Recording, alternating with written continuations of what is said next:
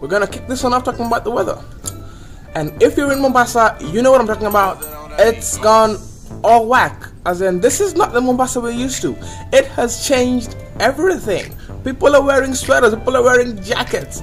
For me, this weather has really messed up my morning.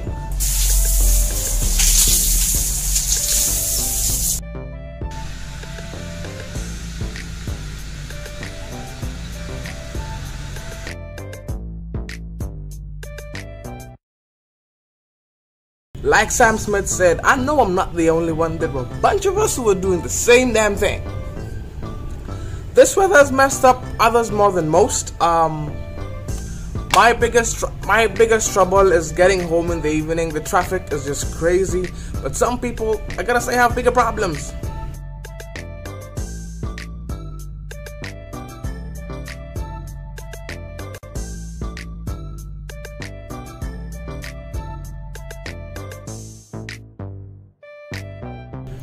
Anyway, so today we're gonna talk about the most popular IMing program that we have right now, and everybody's on it. That's the first question people are asking whenever you meet anyone right now. That's the first thing you ask them: are you on WhatsApp? Are you on this? Cause let's admit, WhatsApp is kind of addictive, and it is amazing. Some of us have been on WhatsApp since its heyday, as in we've been there for so long that we got lifetime membership. I'm not kidding. Let's first of all agree that WhatsApp is an amazing application. Let's just get it out there because it's done so much for us. We've gotten to see a lot of things because she sent them to you. Let's talk about the evolution of WhatsApp. WhatsApp started off really simple. It's just IMing. You could communicate, send messages, send pictures, send videos. It was amazing. Only hiccup was its last seen status, as in basically someone could tell the last time you were online, and for most people that was kind of a bummer because you have a lot of shit to hide. A lot. So guys at WhatsApp woke up one morning and decided that, you know what, these people don't want to be trucked around like they are, so they decided that you can hide your last scene. The only catch is, if you hide your last scene, you can't see anybody's last scene. Personally, my last scene is on. I never really had a problem with that. Now we're good. Now we're not gonna have a problem. So it went on really nice. It went on okay and stuff and blah blah blah blah blah blah. And then Zuckerberg, I don't know, I can't remember when this happened. I think it was after Zuckerberg got the application. He just decided that he's gonna mess it up for everybody.